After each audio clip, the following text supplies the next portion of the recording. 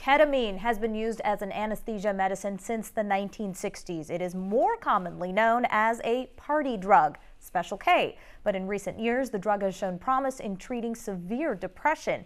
A new ketamine spray, Spravato, was recently approved by the FDA. Joining me now is psychiatrist Dr. Sandhya Prasad, talking about this very significant treatment. Tell me how.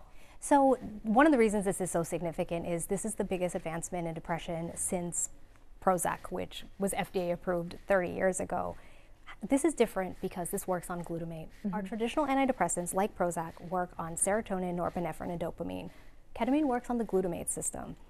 Our traditional antidepressants take 3 to 4 weeks to start working, and oftentimes many patients don't respond. Up to a third of patients will fail to respond to multiple attempts at treatment. That can be a long time to be trying this trial and error.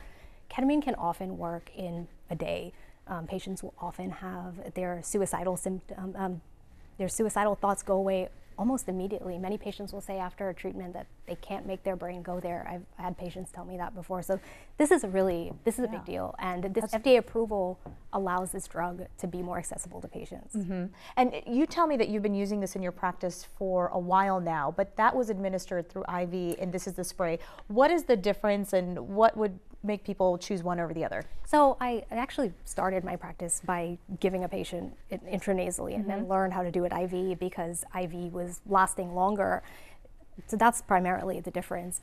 With the nasal spray, you usually are getting a lower dose overall because of just the dynamics of how it is distributed in the body. IV, you're getting 100% of it all that is going to be absorbed.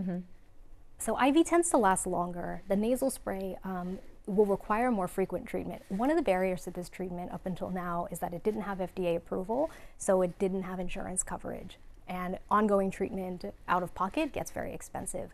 Even though the nasal spray might require more frequent treatment, it will have insurance coverage and should overall be more affordable for patients.